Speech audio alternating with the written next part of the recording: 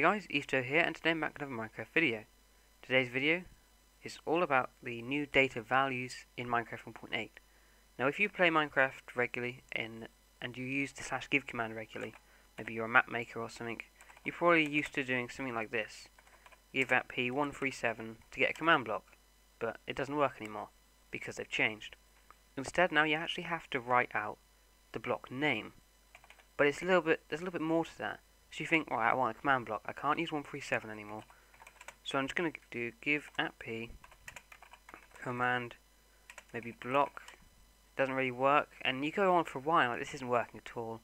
Now when I was trying to do this in the snapshots, I was looking online and I couldn't find anywhere that was telling me a way of knowing them all, like as if you could, before you could look up a list and all the numbers would be there.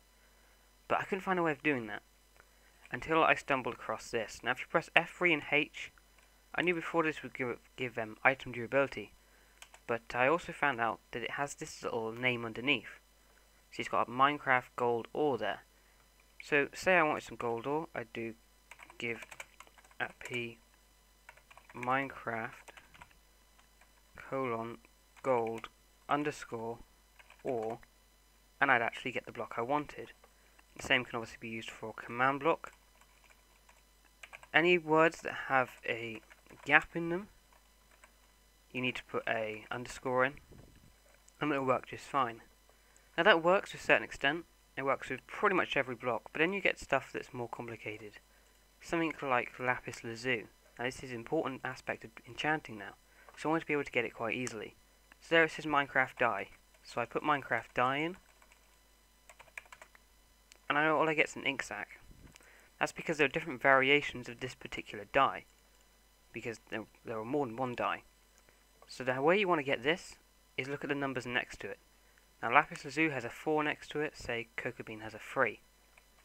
But you can't just put a 3 there, because you get 3 of that. So what you want to do, if you want 1 lapis, you put a 1 and then a 4, and you'll get your lapis lazuli.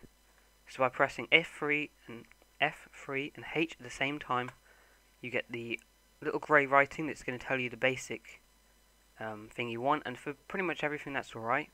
But if there's anything that varies, like mob heads, or in this case dyes, you want to use the number after the slash to differentiate which dye you want. Hopefully this has been helpful in using the /give command in 1.8 with data values.